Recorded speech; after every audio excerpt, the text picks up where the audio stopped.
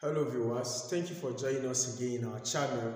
In today's question, I'm going to walk you through the process of obtaining the value of x in this exponential equation with ease. If this is your first time of seeing me on this space, I want you to sit back and watch this video.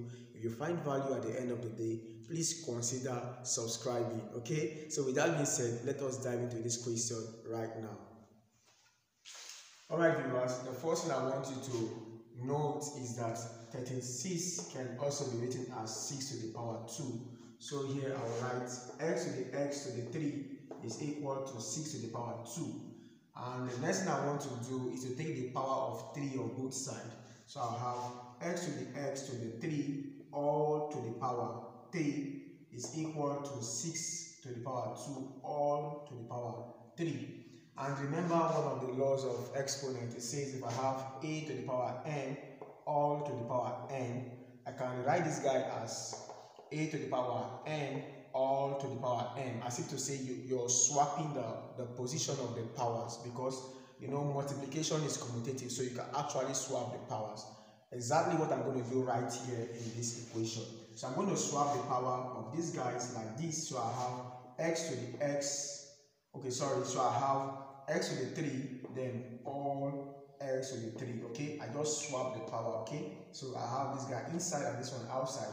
They're equal to, of course, 2 times 3 will give me 6 to the power 6. Now this is what we want. Remember the condition that says if a to the power a is equal to b to the power b, then a must be equal to b. So you can see that this guy, just like my a to itself, is equal to this guy to itself. Then this guy must be equal to this guy. So then, let me take off these guys from here.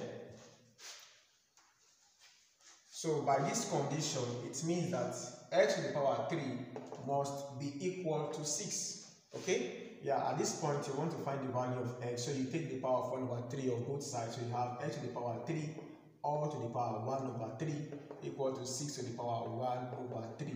So that this 3, we can take away this 3. So x is equal to the cube root of 6. So viewers, this is the solution to this problem. I believe it's so easy for us and for you watching. If it does, please let me know in the comment section.